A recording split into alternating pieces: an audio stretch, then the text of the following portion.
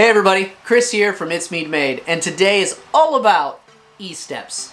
And you might be wondering what E-steps are. And if you are, I don't know man, they're just E-steps. E-steps is extruder steps. So E-steps is just a fancy way for if you tell your printer to extrude 10 millimeters of filament, it extrudes 10 millimeters of filament.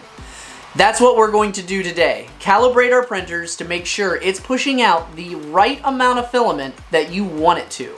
And if you don't know what your E-steps are, you might want to actually watch this video and figure out how to do it and check your own E-steps. When calibrating your E-steps, so many different people have to plug their computer into their 3D printer and then try to calibrate it that way by using certain softwares to push the filament through. But I don't do that. All I use is calipers, a calculator, and some filament.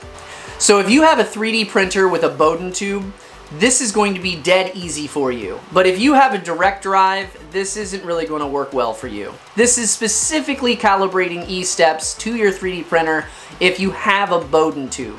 So let's go ahead and get into this dead easy way of doing it.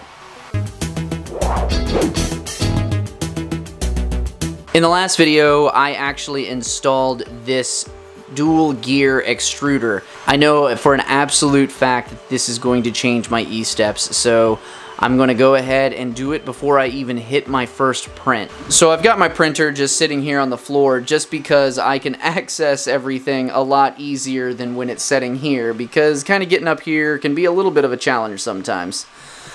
But what we have here is everything we're going to need today.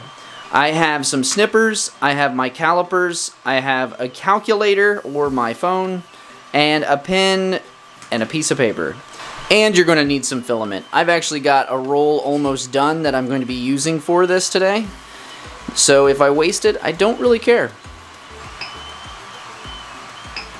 I'm going to go to prepare, and I'm going to preheat my head and just the end. So I'm going to go ahead and get this up to 200 degrees.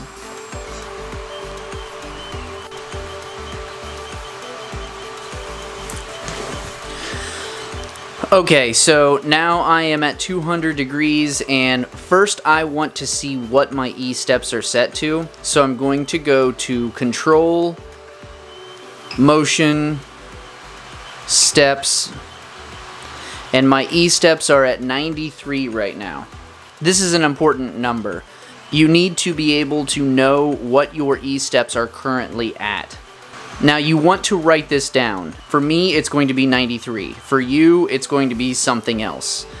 Now, once we have that, we're just going to leave this, and now we're going to go over to our printer. Alright, so the first thing is I need to take my Bowden tube back. So I'm going to push back on this coupling and just pull it off. And there we go. So what you see here is the end of the filament. And what I'm going to do is take my snippers and go as flush as I physically can and cut it. And there we go. And that's the first step. So once we have that cut off, what we're going to do is I am going to go into prepare, and then I am going to move, then go to my extruder, and I am going to move this 100 and hit enter.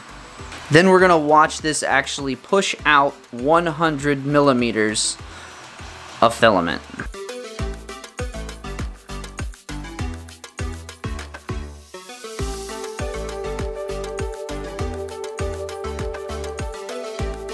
Okay, so that is the 100 millimeters of filament. At least that's what it says it is. So I am going to now snip this right at the flush end, just like last time. And now what we're going to do is I am going to turn on my calipers and bring this all the way out to 100. Just so it's close, okay? And I'm going to measure this, and I can already tell that there is no way that this is 100 millimeters. So my new E-steps is way off. Okay.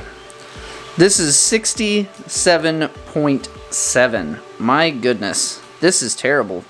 Now we have to calculate what our new E-steps are. So what we're going to do is we know our current E-step setting is at 93. And then we also know that our actual measurement is 67.7 millimeters. So now we just have to do some simple math. First, we take our current E-steps, which is what the settings are in the printer, 93, times 100. And that gives us 9,300. Then we're going to divide that by the new number we measured. So that would be 67.7. And then I'm going to hit equals 137.3. So our new E-step is 137.3 with this new extruder. Now I'm going to go back into my control, my motion, my steps. Then I'm going to go to E-steps and turn that all the way up to the 137.3. Then I'm going to commit that. Come all the way back to where I was at. Okay, so now I've got to prepare this, and I am going to move my extruder all the way up to 100.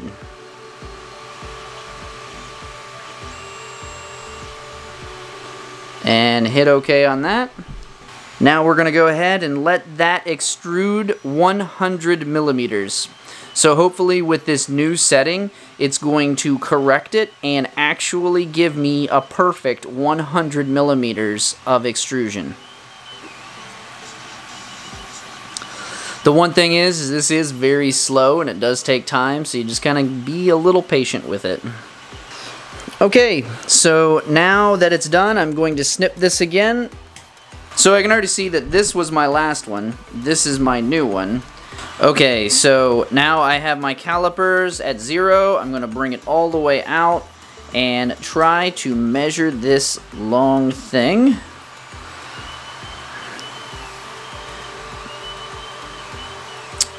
And it looks like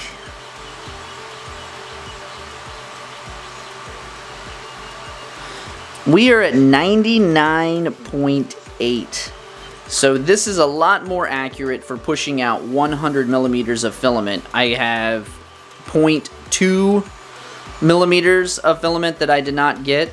And for me, this number is perfectly fine, because anywhere between 0.5 millimeters, so if this would have been 99.4, I would have gone in and changed something. But since it's at 0.8, I am perfectly fine with this setting. And all I'm going to do is leave it as it is and do a test print and see how it goes. But other than that, that's pretty much it. So just to go back over real quick for you, all you do is take your current settings on your printer of what your E-steps are set to, times that by 100, then divide that by the actual measurement of the filament that you spit out 100 millimeters of. Whatever measurement that was is what you divide it by. So, when you're all said and done, all you have to do is reconnect your Bowden tube. Make sure it's all the way back before you let go. And that is it. So that is how you set your E-steps using just these easy tools. No computers whatsoever. You don't have to connect and try to control it and measure everything that way. It's super easy, and I highly encourage you guys to check your E-steps. So I try to check my E-steps about once a month, if not every other month, just because of the amount that I'm running them. Because you can see over there, I've got one of my printers running right now. So I hope this tutorial has helped you, and if you have not checked your E-steps recently, I highly encourage you to check them out to see what you're actually pushing out. because you could be having some under extrusion problems or over extrusion problems and thinking it might be a clog or something like that. That's actually what I was having issues with. I thought I had a clog, and it turned out it was actually my extruder drive. So all of this should be good now, and I cannot wait to get this thing printing. If you have any questions about anything you've seen today, please let me know, and I will get back to you in the comments. Other than that, I hope all of you have a great day, and I'll see you in the next video.